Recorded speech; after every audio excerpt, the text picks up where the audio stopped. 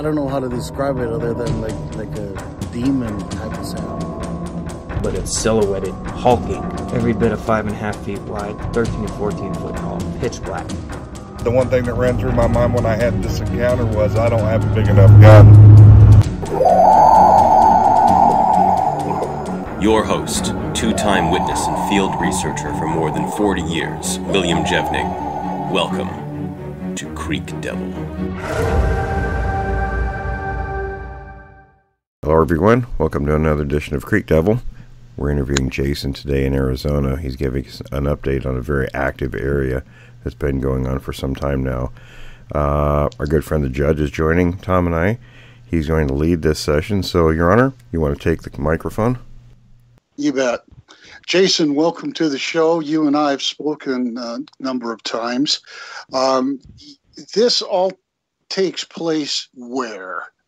And you can be as vague or as specific as you care to be. Let's just say southeastern Arizona. And is this one? Okay. Is this one particular spot, or have you been to areas within miles of each other?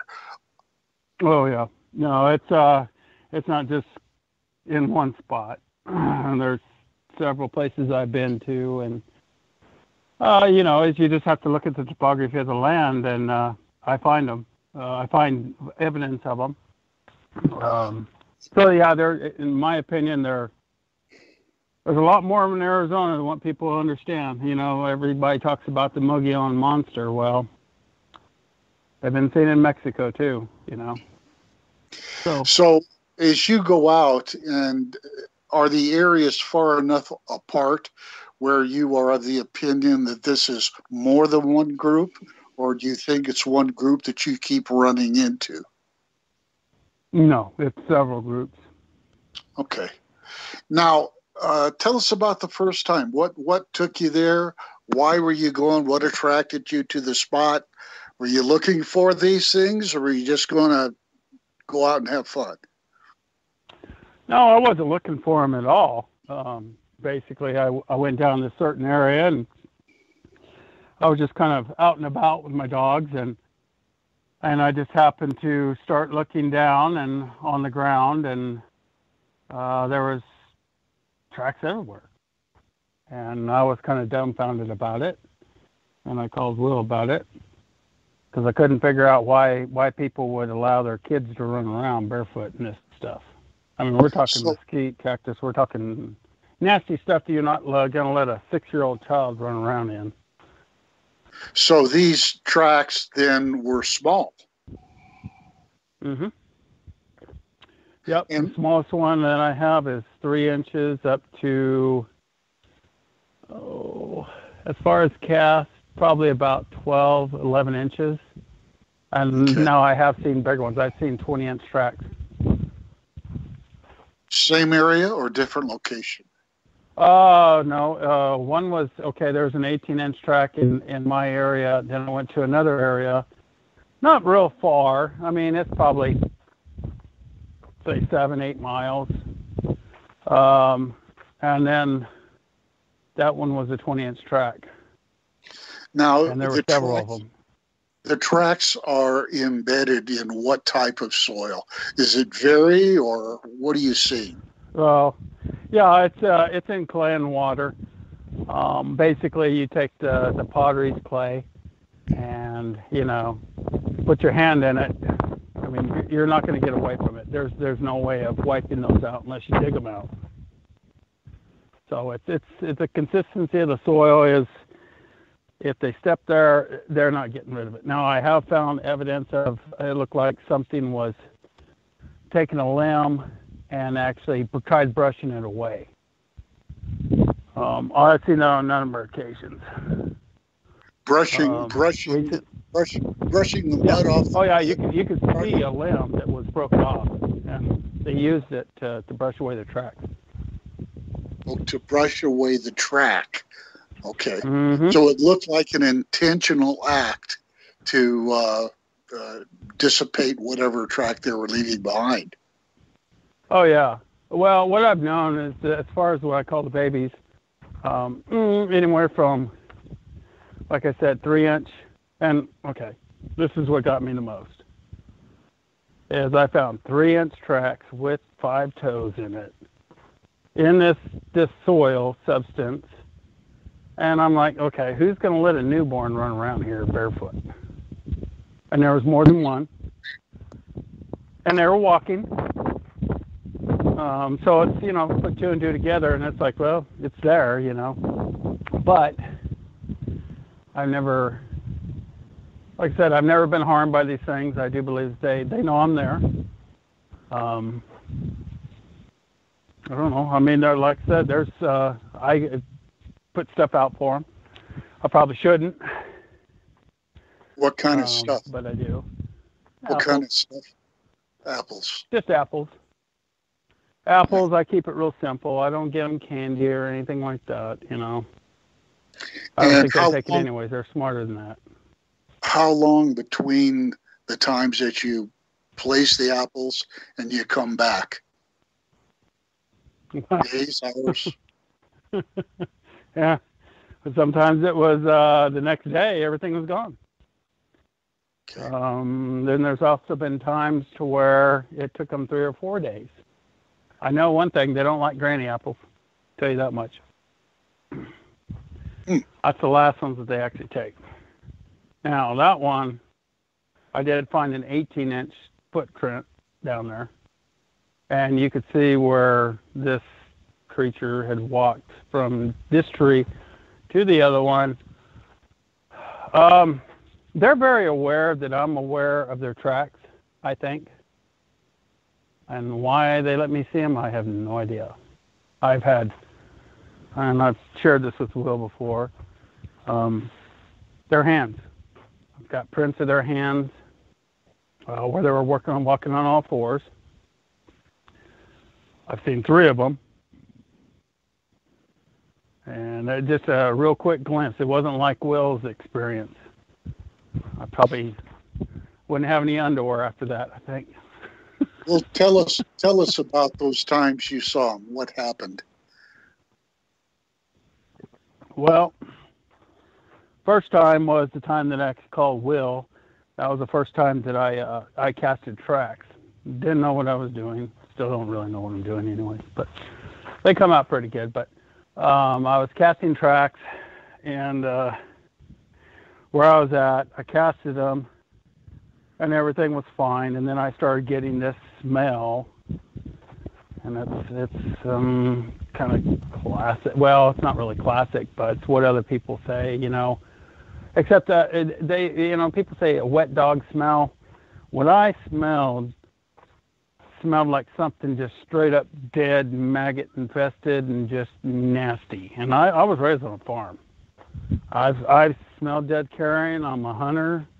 I've smelled it all. I mean, we got chickens, horses, we got everything where I'm at right now. This was like, and I was by myself. And I was waiting for the tracks to set up, and there was a barrier of tamarisk, okay, which is salt cedar. And come to find out, whatever this thing, well, I know what it was now, but it was on the other side of the tamarisk. It wasn't real happy that I was casting tracks, and it gave this odor, and I'm like, oh my God, what is that smell? That's like the smell of death. And I was like, where is this coming from? I didn't smell when I got there. Well,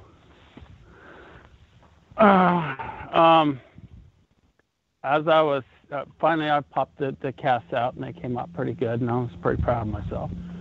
But I had my dogs in the side-by-side, and I walked back to the side-by-side, and I had actually let my older dog out. He was just kind of running around, just doing his thing. And I just happened to look up above him, and I see a black flash, just real quick, like 1.5 seconds. Just something big, something black, just like a shadow. And I was like, okay, well, maybe that was a bird, maybe that was a crow or something, but there was no birds around. So anyways, I just discounted that. Then I went ahead, and like I said, I didn't expect anything about these these creatures or anything, especially in this area. Got in my side-by-side, and I took off. And I was going up the road, and I had a clear shot of 200 yards. And I just happened to look back down, because I was trying to place kind of where I was at and where I casted them, and I had a really good shot of where I was at. And I looked down, and something caught my eye. I stopped, and it only happened, like I said, usually when this happens, 1.5, maybe 2 seconds. It's almost like a kind of a blur in a way. Well, whatever this one had really long arms, and I was telling Tom this a while back because I got pretty freaked out by it. It was moving across the road, and it was using its right arm and its left leg at the same time, and it was sidestepping. It affected me because it was not natural. And that kind of spooked me. And I was like, okay. Well, as soon as I saw that, as soon as I stopped, it almost like hit the ground. It disappeared. And I was like, okay, well, I'm done here and I'm going to go on. So I did. That was the first time. Now, let me stop you there for a moment. You said when you were casting the track, it wasn't happy. What gave you that opinion? Oh, hell, it was the smell. Okay. Oh, my God, and just the feelings alone. Well, then I need to back up a little bit. Is that, okay, before that, I was casting the track, and I thought, well, I'm just going to mess around with the dogs here and just kind of hang out. And I was doing that. And I was sitting in a chair, and I had this ominous feeling that something was watching me. And I've experienced this elk hunting, deer hunting. You can't put your finger on it, but that something's watching you. Sure. Well, this was like hitting me in the back of the head, like someone's coming up and just hitting you in the back of the head. It's like, look over here. Well, I did it. It made me feel so uncomfortable. I walked back to the side-by-side because I knew that the tracks weren't done. And I just had a feeling that whenever I found the tracks, I kind of started putting two to two together that, hey, maybe there's something around here. Maybe, Anyway, so I started figuring, okay, well, I'm believing that these creatures are around. And I went and got my pistol and walked back to my chair, and I sat down, and I got cup holders on my chair. Well, this thing was in a cottonwood tree. Okay. Big cottonwood tree, very dense. You couldn't see in there, but that's where I was getting the feeling from. So, and that was to my left. So I turned to my left, and I took my pistol out. I sat down, first of all, and I put my back to whatever this thing was, which probably wasn't a good idea, but I did it anyway. And I pulled out my gun, and I took it out of the holster, and I held it straight up in my hand, and I turned it. And when I did that, I looked to the left, and I looked right directly at the tree. And then I took my holster, and I put the gun back in the holster, and I took the gun, and I set it right in the cup holder where whatever this thing was could actually see that I had a gun. Instantly, everything stopped. I didn't get those nasty feelings. So did the smell stop? Yeah, it did. Instantly. So you would assume from that instead of this creature just having an ongoing odor, it disseminates that for a particular purpose. Well, I just think he was pissed off. He didn't want me to have the damn tracks. And I've done this before. Every time I cast tracks, something starts tearing up Jake. I guarantee it. They don't want you to have the tracks. They don't. And let's that's look been proven at that. to me time and time again. Let's look at that for a moment. We're there. How many times has that happened? 3, 4, more than that? And is it the same kind of a thing? Well, the last time put me in the hospital, put it that way. So I think they got one up on me. Well, tell us about that. Well, this is a while back, and I had someone else with me. That's all right. They want to remain anonymous, and they were with me, and I just kind of give them a heads up. Look, you go down there. I want you to know. I think I'm crazy, whatever, but I want you to know that something could happen, and I want you to be prepared for it. Because that's part of it. You got to be prepared, mentally, physically, everything. And then that's why I call Will as much as I have, and because I was freaking out. I was like, I don't want to do anything wrong. I want to be able to come home one day. You went down there with a friend. You went down with a friend. Yeah, I went down there, found tracks, and here I go. And I was feeling pretty good because I was, normally I go by myself, which probably isn't a good idea, but I do, and I always take my dogs. So I'm really not by myself, but anyway, so we get down there, and I had some casting material. I started casting the tracks, and we were sitting there, and we were talking and letting the dogs do their thing, and then I asked her, I said, "You feel that?" And she's like, "What is that?" And I said, "We're being watched right now." She's like, "Yeah, that's kind of what I feel." And I was like, "Well, let's see if it gets any more intense." And it did. And then we started hearing.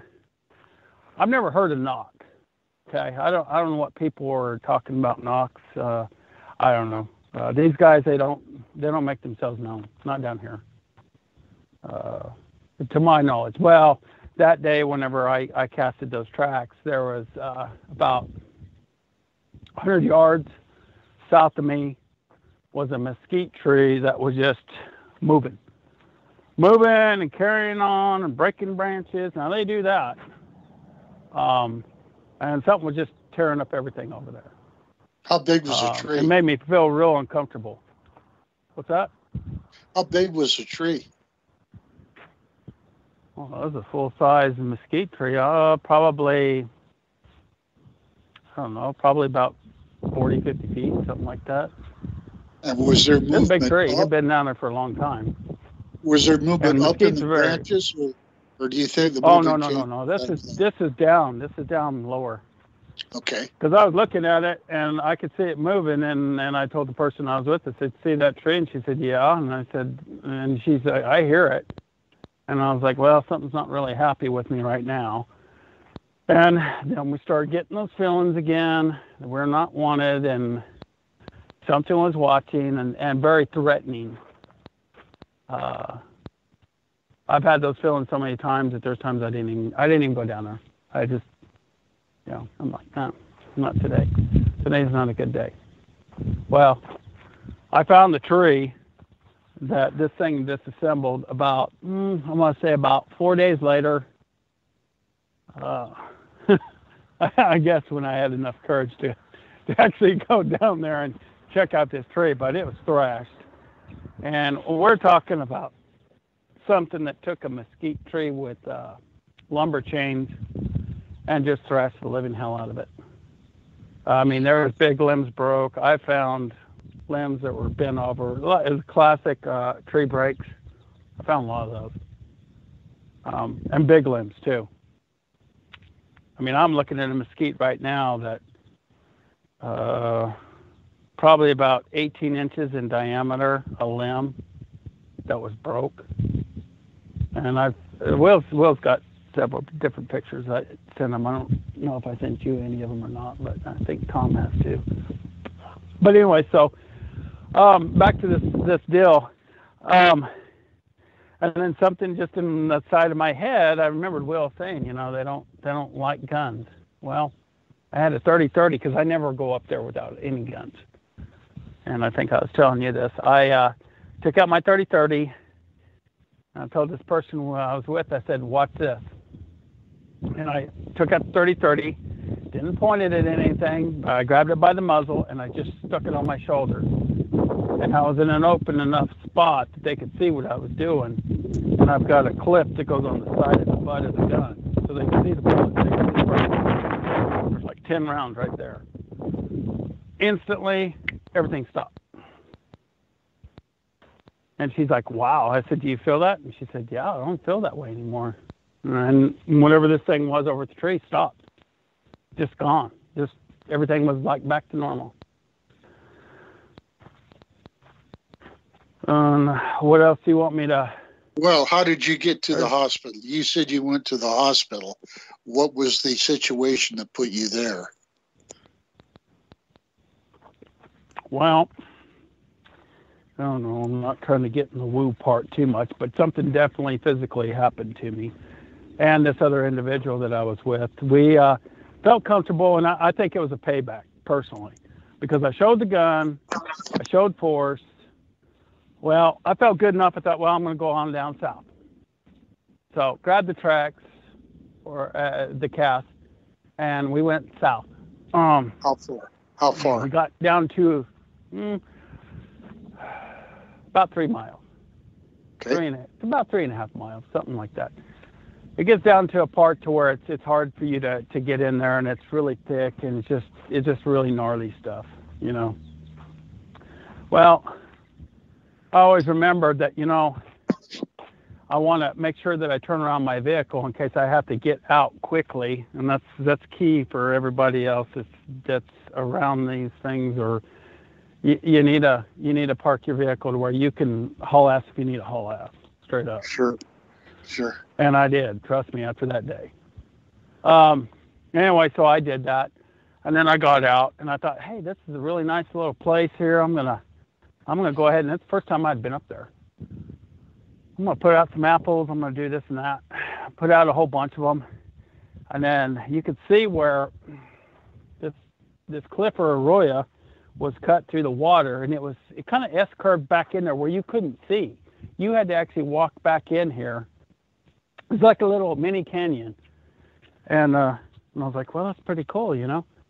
So I went and looked at it, and then the other person I was with, they came up there. And now there may be people who don't know what an arroyo is. Can you explain that?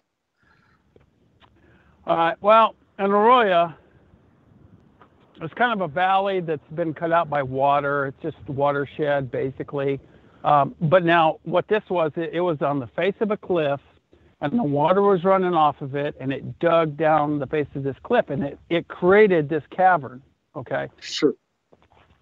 And it was really cool. I mean, you know, because it, like I said, it S-curve. It turned to a 90-degree angle. I couldn't see past that. So what did I do? I got out, and I was like, oh, I'll go check this out. So I walked over there, checked it out, and it was stair-stepping up. And it was up on, connected to a mesa up on top. How wide was it? Maybe 2 or 3 feet wide. Okay, very so we've secluded, got this very dark place. Okay, how deep was that arroyo cut into the side of the hill? Well, it's probably cut maybe about 2 or 3 feet. It's just enough for a person to get in there. Okay, you know, so you we've got get a body of water. We've got a body of water 2.5, 3 feet in width, coming down a bluff or a mesa that has actually cut its way 2 to 3 feet into the exactly. Side. Okay, good. Yep. Keep going. What happened? It was like when I was looking at it, I was thinking, wow, this is like a little mini Grand Canyon. You know, picture the Grand Canyon, but then, you know, it's miniaturized. It would have taken a lot to actually climb up to the top. Well, this person I was with, they were like, well, you know what? I'd really like to go up there. Well, they were afraid that they would get snake bit. They felt like something was, they felt that there was a need for them to go up there. Well, at the time, I didn't know that until actually I talked to the person later on. But anyway, so we put out the apples, and I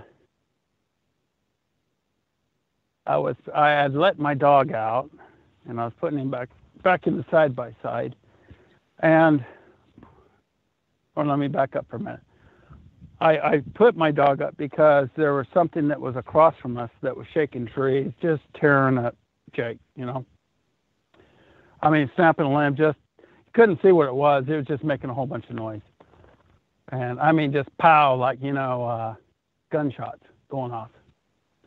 And so I grabbed him because I kind of had an inkling of what it was, because this is the same time that I had pulled out my gun earlier. Well, I believe I was being followed. Well, that, or maybe I got into the adults. I don't know. To this day, I still don't know. Well, this other person that was with me had never experienced the smell, the nasty smell. I never ever even said anything to him about it. And as soon as I got my dog in there, I was trying to get him in the harness, and they're like, well, okay. They're like, do you smell that? And I was like, what does it smell like? And she said, it smells like dead matter, nasty, putrid, pus-filling, dead matter. And I was like, oh, we gotta go. We gotta go now. Because they heard what was going on behind me. So I turned right around and I got in and we took off. And everything was good, but this person had told me they were very scared. They wanted out of the area. They also told me I did not want to look behind me because I felt like this thing was right there. And they were more worried that I was going to be taken. What was the significance of the arroyo? One was on the left, one was on the right. We're right smack dab in the middle. We're on the road. And I knew one was behind me, and I knew one was, well, according to this other person, one was right across from us, coming down the arroyo.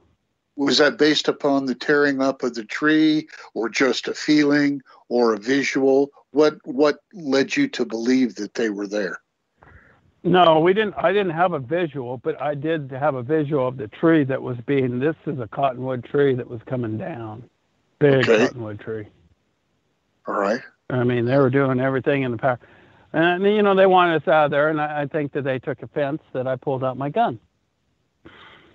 So we left without an incident, and we proceeded to go all the way back down where we had come from. And then about 2 o'clock, I just started getting these pains in my chest, and talked to my son about it. And he looked at it, and he said, I think maybe you're having a heart attack. How old are you? Well, I'm 50 years old. Well, you don't sound that old. Okay. Well, I don't feel that old, and I've never ever I've always had perfect health. I've never ever had a problem like this ever. Okay. I was going to slope it off, and I didn't call this person. This person had already left and went back to they live in another town about 3-4 hours away. The one that accompanied you? Yeah. Okay. Yeah. So I got in there, and they gave me those nitro pills, a couple of them. And they said, well, the good news is you're not having a heart attack. You have an esophagus, something with loosening of the esophagus, because it felt like right in the middle of my chest that there was like, and the only way I can depict it sounds weird. The movie Aliens, that thing's breaking out of this guy's chest. That's the way I felt. And I tried laying down, and I tried going to sleep, and I couldn't do it. Do you attribute this to your experience, or do you think it is unrelated? No, I attribute it to when we were smack dab in the middle. I think that I got hit with infrasound. Everything I've been in that area, I've never had a problem with it since. Of course, I've also been told by a lot of different people as well. They were trying to get you out. You're being a hardhead. You're not going out. So I think for the most part, they've left me alone. Now, how many times have you been back since you had the problem, the physical problem? Let me see. That was in August. Oh, I'm going to say probably, I don't know, 50, 60 times. Goodness gracious, Jason. Yeah, I know. There's other things that we can't really talk about that confirm what I'm talking about, but we can't do that. And Will knows what I'm talking about. There's other things that have been, let's just say, seen out there that I'm not full of shit. So you want to jump in here, Will, and explain that to us? I'm not gonna. Will's gonna have to do that. I'm not gonna do it. So I just asked him. Is this something you feel comfortable talking about, Will? I'm not sure what he's referring to at the moment, but there's one area. Okay. Remember the GPS? Well, GPS readings. The images. Yeah, we really can't go into that. Yeah. No, I didn't think so. And that's fine. We don't need to go into that. You know, that's the whole thing. I'm not here to prove that these things live and breathe. I know they do. And like I said, I called you several times, and I don't understand why I'm in the middle of this. Well, but, you went back up 50 to 60 times following the physical effects that you had of these things. I have to take my hat off to you. Either that or... My girlfriend thinks I'm going to die one of these days. I thought perhaps we could all chip in and get you a white coat with very long sleeves that you tie behind. Oh, yeah? No, I just I'll just take Tom's method and do the two hams around my neck and just go on there. Yeah. Well, what has occurred since that time in all of these instances you've got back? What would you say would be the top experience you've had since then? Well, I've been left certain items. When I first started doing this, 2 days after, I was left what I consider a gift. Okay, I picked an area out that I'm actually putting this stuff out. And I was left a certain item, man-made, and it wasn't there 2 days before.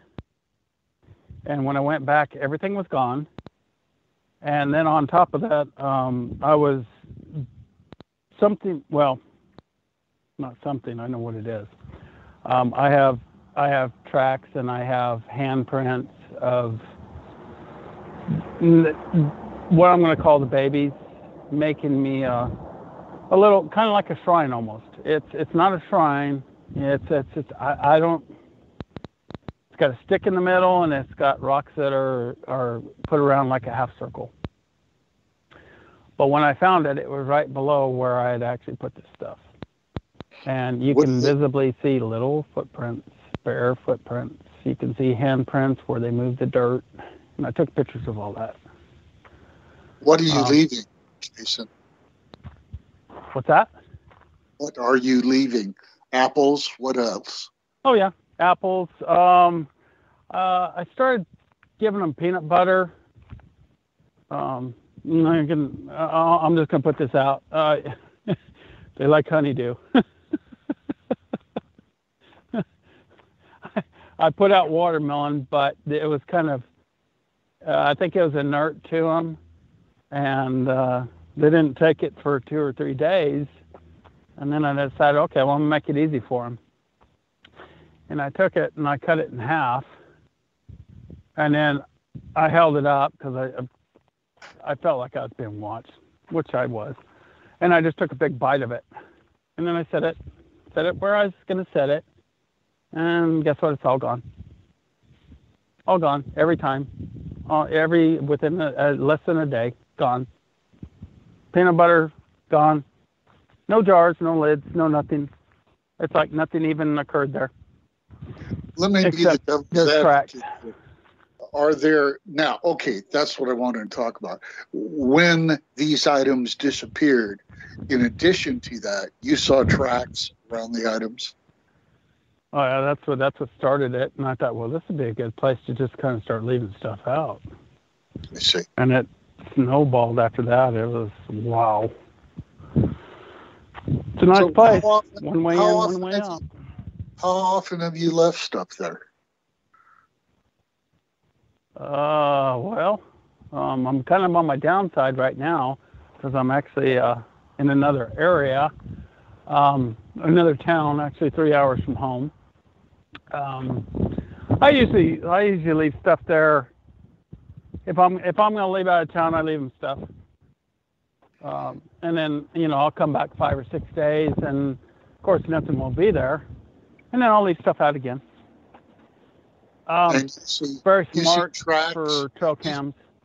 You see tracks and so forth around it every time? Yeah. Now, there's something else to this. Okay. I quit taking pictures for a while because I figured that they were on to me. I got a lot more other stuff that I've taken pictures of. And I think now they're pretty savvy that, hey, we were down there last night. Why is he taking a picture? Why is he pulling this thing out and taking a picture of where we're at last night? I found fish that were eaten. I've found carrion. I found bones. I found all kinds of stuff. I got a bone. I don't even know what the heck it is. And that was given to me too. And I think I gave Will a picture of that. I think it's a sheep bone is what I'm thinking. Now, have you moved? But it looks like it was used for a tool. Okay. Do you remember that? I think I sent you a picture of that. Yeah, I saw it. I saw that. Yes. Did you move your location of your exploration here, or are you staying in the same spot? Well, I mean, I've got 3 different locations, real close to each other. Because yeah, something like that. I mean, there's Area 1, Area 2, and Area 3. Area 2 is right in between the other 2 areas that I actually put stuff out for them. Hey, Jason, can I jump in for a second? Yeah, go ahead. I want to clarify something because our forensic anthropologist, John, will want to know this. That bone you found that you felt was used as a tool, do you know, have any idea why you think it was used as a tool and for what purpose? Well, I think that they were actually digging clams, and I think they used the base of the bone to actually break the shells. Was there signs of that? Or maybe they were just eating them whole. I don't know, because on the base of where the joint is, it's flat and it's really super smooth, like it was used for something. Mm-hmm. Was there signs in near the water there where they'd been digging? Oh yeah. I found butt prints, clam shells, etc. Were there shells? Yeah, I never told you.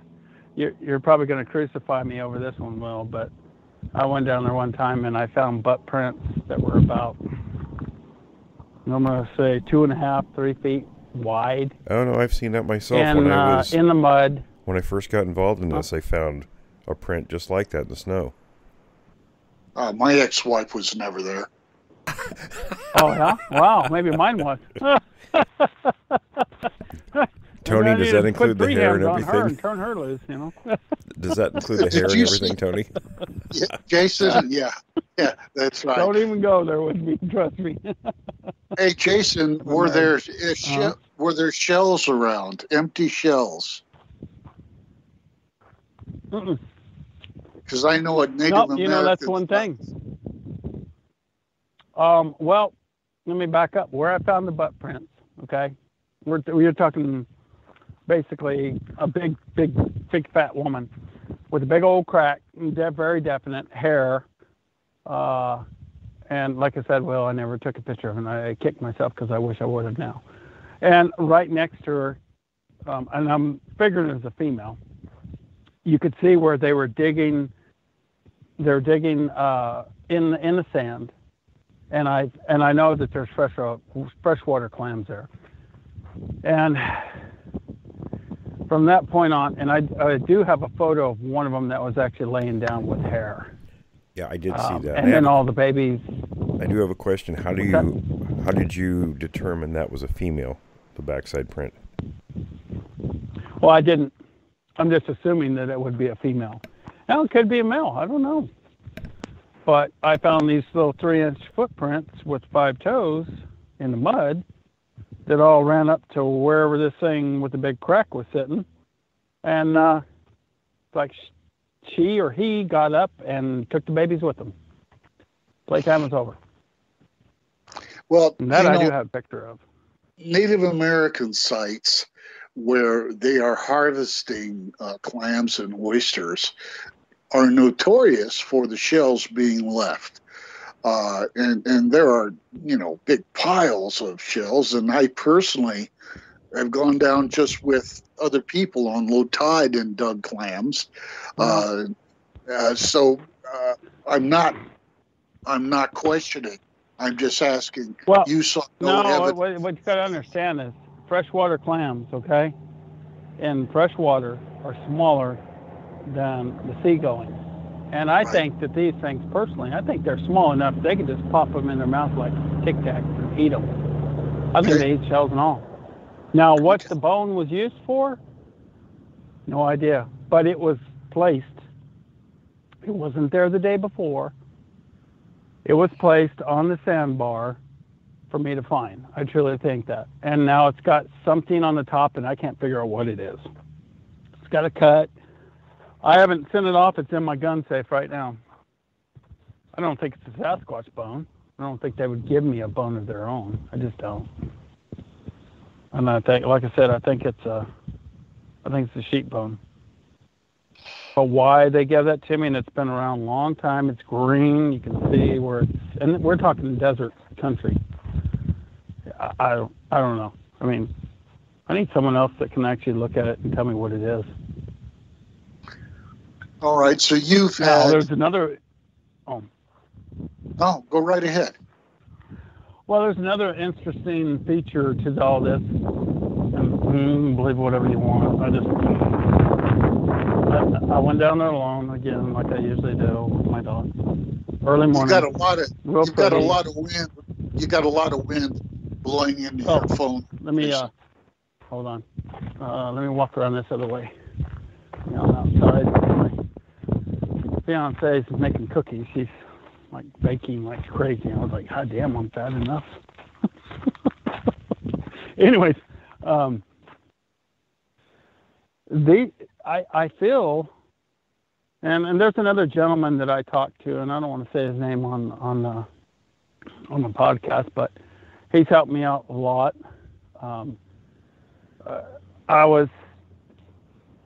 It seems like I was pushed certain wildlife items towards me, and a lot of them. And the way that I see it now, just my own opinion, is they wanted me to shoot those things. They wanted me to kill them so they could take them. Or maybe they were just, maybe trying to help me out. I don't know. What kind of items? Sheep, Acudamundes, mule deer, coos deer. Are these bones? No, these are live animals. Oh, I see. So you think that they have herded these animals towards you? Well, and one day, I mean, in the same area, I see 3 different species that are coming to me. Maybe I was the lesser of the evil. I don't know. But, I don't think they understand that, you have to have a hunting license in order to shoot stuff like that. And I can't shoot anywhere where I'm at anyways. It's prohibited, so. Jason, this is Tom. Hey, I want to jump in real quick. Can you give us a real brief description? I was unfamiliar with the Acudamundes until you and I talked about it. Tell us about them and some of the problems these things present. Well, some of the problems, they're very aggressive. Whenever they pack into 40 to 50 groups. They're in between a badger, a bear, and a monkey. And they're from South America, just like the jaguars. And yes, there are jaguars in Arizona, a lot of them now. And there's actually wolves that are down there in my area too. I haven't seen one. I've seen their tracks, but anyway, so I mean, as far as the Acudamundes, very aggressive. They got teeth, they got claws. They're not a ringtail cat. People call them ringtail cats, and they look like a kind of a lemur. Okay, those are the pretty nice ones. These are, they can be blonde, they can be black, they can be red, very extremely aggressive. They protect their babies with everything they have. It's like an overgrown rat, and they're nasty little creatures. Yeah, they look like and they're throughout Arizona. Oh, okay. They are. And one of the questions I just want you to kind of follow up or comments is how they're kind of a pack animal. Oh, they wanted to kill my dogs. Right. They put me back in my side-by-side. I have a videotape of them. I don't know if I shared that with you yet, but we were down in where I'm at, and all of a sudden one appears, then two, and then three, and I was like, holy crap, and I started videotaping, and there was over 45 of them, and then my dogs started going off, and they get a stance like a bulldog. They dig in their front feet, and they're ready to fight. And I was like, no. I don't have enough bullets for these things. So I basically went on down south, and then I met up with them later on, and they'll go straight up 90-degree angle, no problem. Awesome. Well, listen, that's all. I just wanted a kind of a brief description, so I'm going to hand it back to our judge. You can Google it. The Cuda Mondays, and the ones that they have down in South America, there's people feeding them, and they're just nice, like a little raccoon. No. The ones out here, No, I was turkey hunting. What they do is they kill wild turkeys. They wait till night. What do turkeys do at night when they're sitting on the roost? They poop. These things smell it on the ground. They go straight up the tree and they kill the wild turkey. They're killing a lot of wild turkeys in Arizona. That's what they do. They eat their own dead.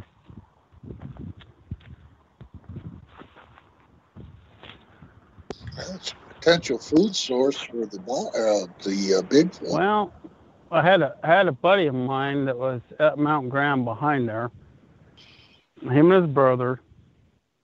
They had a Mini 14. These things were up in the tree. They were very aggressive, so they started shooting them. As they were shooting them, dropping them on the ground, these things were grabbing each other, pulling them in the brush, and they were eating them.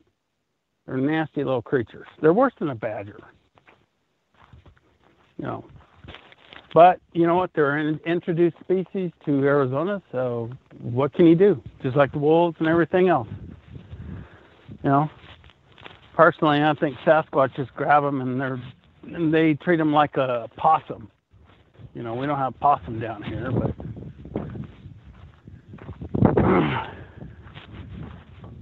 and back to the whole deal with the infrasound. I truly believe that we interrupted a hunt. Because I did have big horde of sheep that came down. We're getting that. We were in between it. We're getting that wind sound again, Jason. Oh, let me get on the other side. Sorry. Let me get on the back side. Well, basically, I do believe that we interrupted a hunt from Why? what I got. Why do you think Because that? he was on the bottom where we were, and we spooked him. And he was probably about 300 yards from where we were at. And they're big over here. They're 300-pound plus. They're big boys. As far as the sheep. I can't prove it. It's just the way I feel. Is that we're in the wrong place at the wrong time, and they weren't very happy with us because whenever he saw us, he spooked and he went up. Okay, you're saying, talking about animals and a Bigfoot. Be more descriptive of who went where and how. Take us through that, if you would, please. Well, you were there? Went straight up, yeah. Okay. We were there. I was turned around, and this is after I put the apples out and everything else. Okay. And then I just happened to look down south of me, and I was like, I told the person, I said, give me my glasses. I said, turn around and look behind you. They did. And I said, doesn't that look like a cow elk? I mean, it was huge. And they're like, yeah. And this person's actually from Washington. I got my binoculars. I was like, no, that is a big boy. That's a full-grown Rocky Mountain bighorn. Actually, there's 2 different types up here. And they have hybrids that are just ginormous. Anyways, he was down and he was getting water. As soon as he got his water, he turned around and went straight up. I mean, straight up the cliff. And we couldn't see him anymore. He hit the trees and all that stuff. And then after that, that's whenever we started getting all the nasty stuff across, breaking trees and everything else. We were not wanted there at all. I guarantee it. Very evident. But I think also that ties into the point of the matter is that I pulled out my gun, put it on my shoulder, and we didn't heed the warning. Just what I think. But, like I said, that's just the feelings that I get. I think if we'd have turned around and we went home, we'd have been all right. Uh-huh. They don't like you showing force. They like to be in control of things. What is the latest? That to me time and time again. Well, tell us about sometimes. You say they've proven that they don't want you there. What do they exhibit that leads you to believe that? Well, everything can be quiet and everything can be normal, and then all of a sudden, you'll hear a tree go down or just something in the bush that's just tearing up stuff. Okay. And I was like, okay, well, you guys are trying to scare me. I'm not, okay. Here we go.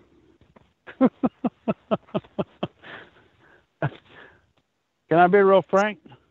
Sure. Well, is that okay? You guys can delete it out or whatever. Anyway, because I'm just basically saying this the way that me and you are just talking, and not that it's a recording. I was down there. I was fishing, and I think maybe I had been there too long. And then I don't know. Maybe it was a juvenile that was trying to scare me, or I don't know what he was trying to do. All of a sudden, a whole bunch of noise, trees start crashing, all this other stuff. And I'm down there fishing, and it just really pissed me off. Now, wait a minute. At him. I said, you know what? You said a whole bunch of noise. So are you talking about more than one of these things?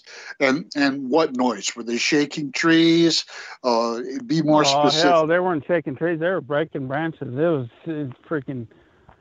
It was like someone out there with a sledgehammer just whacking. I mean, it wasn't tree knocks, okay? But it was the ping and the break of trees. Okay. You reach over and grab a 12-inch diameter limb and you snap it. It's going to make a pop. Could you? And then there was just a whole bunch of sticks. How many were there? Oh, yeah, and it just... Huh? How many of the individuals were there, if you could tell? Well, there was 2 that I could tell, but I'm sure there was more. Okay. I don't know. Like I said, maybe they were showing off. I don't know what they were doing, and then it just kind of pissed me off, and I was kind of in the area, and I just yelled at them. I mean, it kind of sounds stupid, but I just told them. I said, "Look, I'm trying to catch fish for you guys. If I catch fish, I'll leave them. Just leave me the hell alone. And shut the hell up, straight up, God honest truth." And guess what? They shut the hell up. And I caught fish. I hung them up in the tree, and they were gone.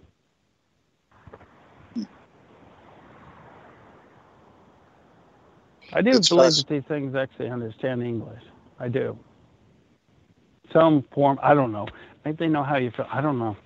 But that day, it was like, you know what? You guys are not pushing me out. I'm not going to be pushed out anymore. I mean...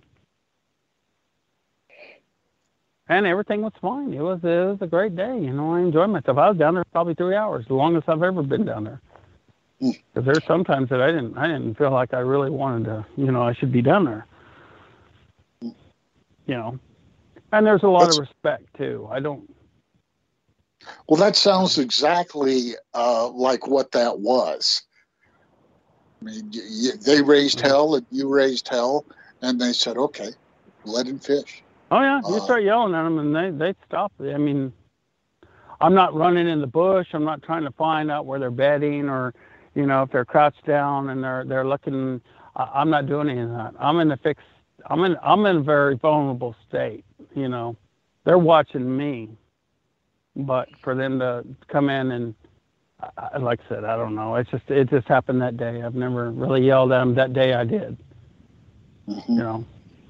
Because I knew what I'm like, look, I do all this stuff for you guys. Leave me the hell alone. I'm trying to enjoy myself. So when was the very last time you had a confrontation with them? Or an encounter? Confrontation is the wrong word. Okay. We had to deal with the infrasound. And then after that, I've only told you about one encounter. The second encounter would kind of freak me out because I'm gone back down in my area, put out my stuff, and I was going home. And I was cutting through, and I just happened to look over to my left, and there's a cut bank, the road gritter's cut for the fire breaks. And it's wide. It's probably about, 4 or 5, maybe even 6 feet wide.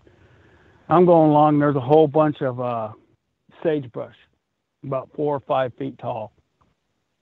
I mean, I'm going along, and I see something black that's huddled down in like a football stance.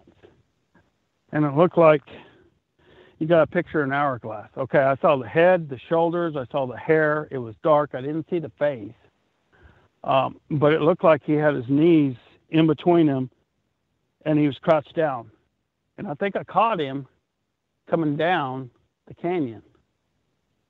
And I saw him, and I was like, did I really just see what I think I said? And I backed up, and guess what? He was gone. And I said, okay, he's down. He's already hit the bottom. He's probably already over there at the tree right now. So I left. That was the second encounter. The third one, I was going down there, and it was later during the day. I usually don't try. I try to be out of there. I'm not down there at dark. No way in hell. But it was later in the day. I went down there, and like I said, one way in, one way out. There's no roads. There's a trail. Put it that way. But I was going along, and I just happened to look. It was real thick mesquite. It was in a mesquite thicket, and I see this.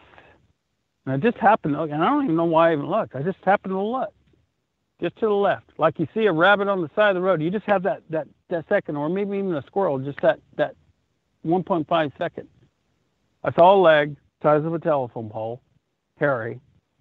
And what got me is I could see the hand past the kneecap with the fingers. These fingers were like Twinkies. And then it just shot straight up the tree. In, I don't know, maybe 1 second, 2 seconds. Not even 2 seconds. It was gone. And I got spooked out, and I went on, and I thought, you know what? I'm already committed. I'm not stopping. I'm not acting like I've seen this thing. Because I don't do that. If I see them, I do not even acknowledge that I see them. I just act like I'm stupid and dumb, whatever, and go on about my business. And I went and put the trees out. And I'll tell you what, that was the quickest trip I ever made. I pulled right up to where I do, put my stuff out, and vominos, I was gone. But on the way out, I had my 9mm in my hand and my left hand on the steering wheel, and I was going about as fast as that side by side would go, and it goes pretty damn fast. Because I figured this is interesting, Jason. A lot of the accounts that I personally have heard, and perhaps Will and Tom can confirm this. People who leave things out. We're getting that wind again, buddy. Yeah, I know. I'm getting on the other side of the house. All right. We'll wait. People who leave things. I'm getting in the truck right now. All right. All right, we're good. We hear a lot when people leave out apples and trinkets and whatever, and they're given something back. As you said, you had a stick or something on it.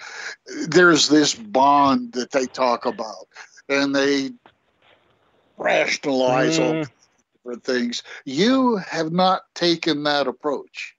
No, you don't want to do that. Don't trust these things at all. Tell us why. Tell us why you. Even I'm not going to be bait. I'm not going to. Now I've left stuff out in the tree before, and they've left stuff. Okay. And I kind of quit there for a while. People need to understand these things are. If they get in a position to take you, they will take you. And when they leave stuff up in a tree, sometimes they're baiting other animals. Well, you got to think about it, They don't have a grocery store to go to. And I think that's a healthy respect, in my opinion. Well, they scare the living shit out of me. I'm just going to tell you that. And Will knows this. I've called Frantic. I've called Tom. I've called everybody. I've even called you. Oh, yeah. I was like, I don't know what the hell to do. But, now there are caves up in this area that you tend to shy away from. Could you tell us about those? Oh, I don't go in the caves. Hell no. There's a lot. There's a lot of caves. This area, you could spend a good year if you really wanted to do some serious research. And God help you. Like I said, I don't go down there at night. It's just so thick and everything else that you could just have something just pluck you right out. And you're gone. You got to remember, too, is these things might be, what we say, friendly.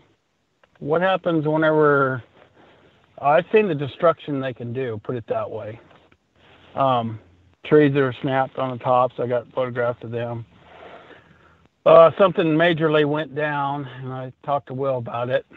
And he told me, well, maybe you need to go out there and see if there's any hair. And I was like, buddy, I'm not even stepping foot out there. What because majorly? You are on your own. What majorly went down? Like a damn tornado hit down there. And only in one spot. I don't know what happened, but there's tree limbs down there, just something, and there's trees all up in there. Only one spot, and the tops are broke. I don't know. I don't know if there was a big fight that went down there. I haven't put any recorders out, and I'm going to start doing that. Another friend of mine told me to start putting out some recorders because they're more vocal at night. I got out, and I had two other people with me. I got out and took a picture, and I got that feeling again of not wanted and just basically get the hell out. You're not needed here. You're overstepping your bounds. And I'm pretty sure that I actually got about two. I can't zoom into them far enough, but I don't even know if I even want to see the face of this thing because it looks pretty nasty. Type 1s and type 3s. And I think this is a type 3. So you're seeing, but you haven't seen the face yet. Mm-mm. So it's no, from there. I was allowed actually a trail camera, and I got 174 pictures in one night. One of them looks like a little, I've got several different pictures of them. One of them is a type 1 with a conical head hiding. And the other one is got a nose like a dog. Fangs and those on are babies. either? Fangs on either? No, I didn't see no teeth.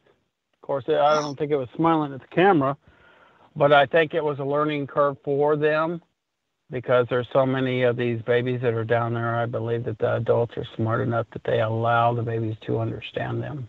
I don't know. That's just what I get. Could be wrong. What do I know? Fellas, I hate to break in. All here, I know is I've tried and tried. What's that? Hate to break in. We're running a little short on time. So, final thoughts or comments or questions? I actually do have one question for Jason. Jason, you had a parallel experience to mine, and that is where these creatures, they just flash. I think you picked it up out of the corner of your eye. Is that correct? Or were you looking right in that direction?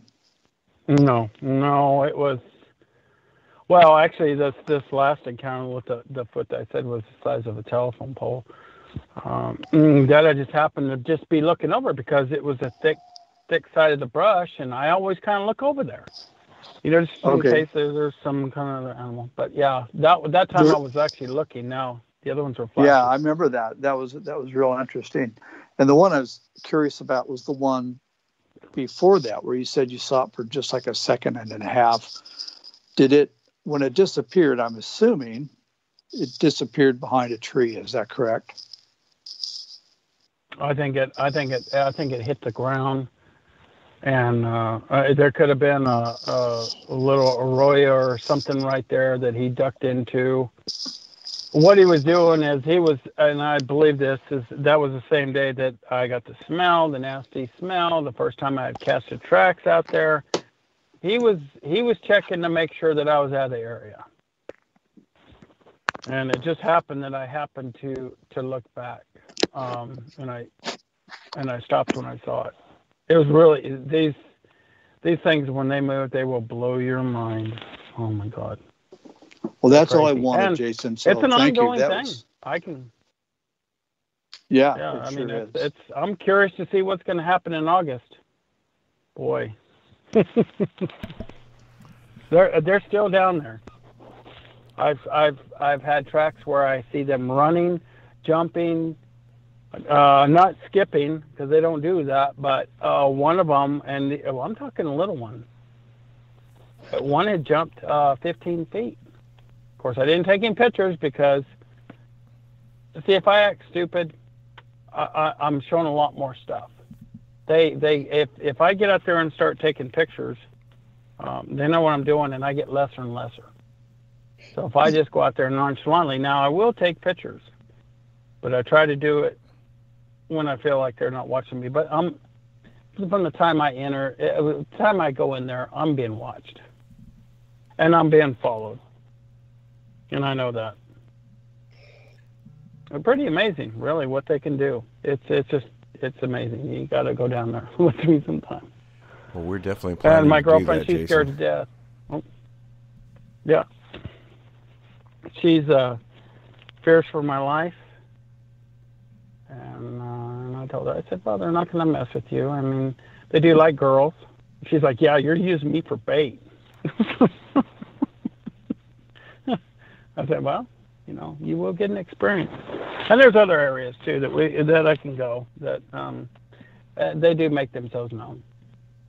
I don't know them, and I don't trust them. I don't trust any of them. Don't ever trust them. All right, fellas. Jason, excellent update. We're going to have to close out. We're running short on time. Okay. Our judge, thank you very much. You did a great job. Tom, everyone, much appreciated, and stay tuned for the next segment. Thanks for listening to this episode of Creek Devil. If you or anyone you know has had an encounter with these creatures, please contact us at williamjevning@yahoo.com. That's William, Jevning, @yahoo.com. All communication is confidential. Join us for another program next week. And until then, keep your eyes open.